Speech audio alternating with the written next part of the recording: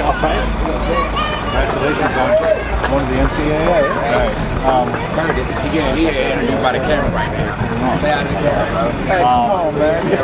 Talk to me about Portland State. What do you guys know about them? We know that they got a real good team at their point guard. He's a tremendous player. They're real good at shooting the three. We know it's going to be a real hard game. Do you guys have any sort of thoughts about being the number 4 seed? That makes a difference to you?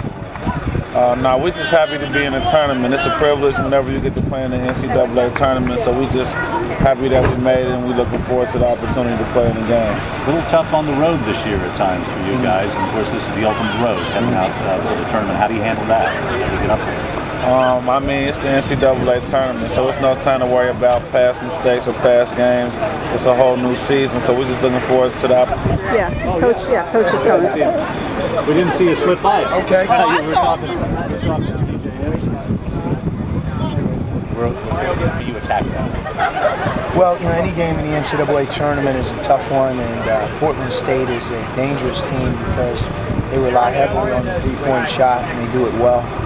They have a point guard who's very similar to Drew Lavender, who used to play for us. He's small, but means a lot to their team, and it's going to be a challenge to make sure that we don't allow him to have a big night. And then in the NCAA tournament, I think it's always important that our team does what makes us good, and we don't deviate, and we play with confidence. So it's going to be a difficult game, but anytime you have an opportunity to advance, it's something that's an incredible feeling as a college basketball player and coach. So that's certainly our goal. Do you worry at all about the Not really. Our overall road record, if you look at it, is 7-4.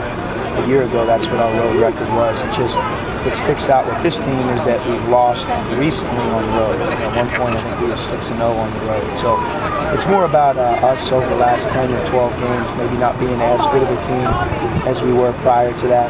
That doesn't mean that we won't be on Friday, though. And they've had a terrific season to put us in this position. And we want to take advantage of it on Friday as a 4 seed and putting our team in a position. Since the season ended, have you done anything differently to get ready? Not really. I think that's the worst thing you can do. There's a reason that we're a 4 seed and a reason that we're in the NCAA tournament.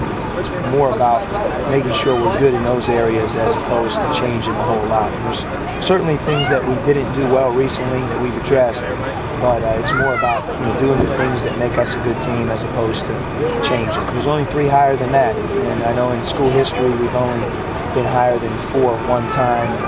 Several players on this year's team were a member of last year's team that was a 3 seed, so it says a lot about those guys, our team, that in 2 years we've had a 3 and a 4 seed. Like last year, our goal is to advance. If you remember a year ago, we were down almost 10 or 12 points at the half in our first round matchup. So first round, there is no second round. It's about trying to win that first game. What's the toughest?